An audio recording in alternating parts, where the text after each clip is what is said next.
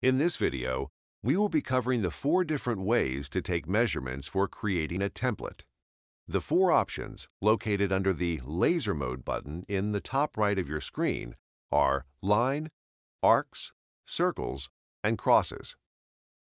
Lines are 2 points spread far apart on a specific cabinet base or wall that we want to measure.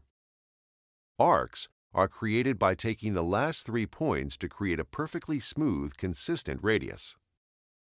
If we have an inconsistent or unique arc, we can still measure by taking multiple points in arc mode. To keep these arcs connected, after shooting the first 3 points, it only takes 2 more points to create another arc. Our software uses the last point of the first arc as the first point of the next arc. We can also measure multiple arcs in a row, but must end on an odd number to complete the final arc.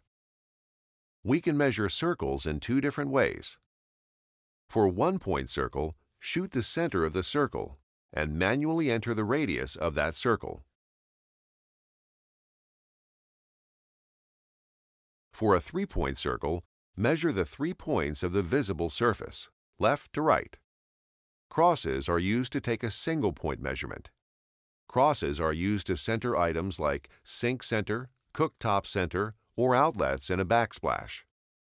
Be sure the laser dot is not stretched when taking a cross. In this video, we will be covering laser positioning.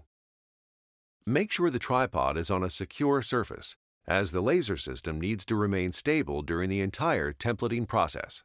In most instances, you will want to set up in front of the sink or the cabinet sink center. This allows for the best angle for measuring the sink center and countertops.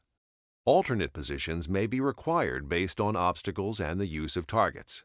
Once the location is determined, set up the laser and position all targets before starting to measure. Now we can start measuring without leaving the laser.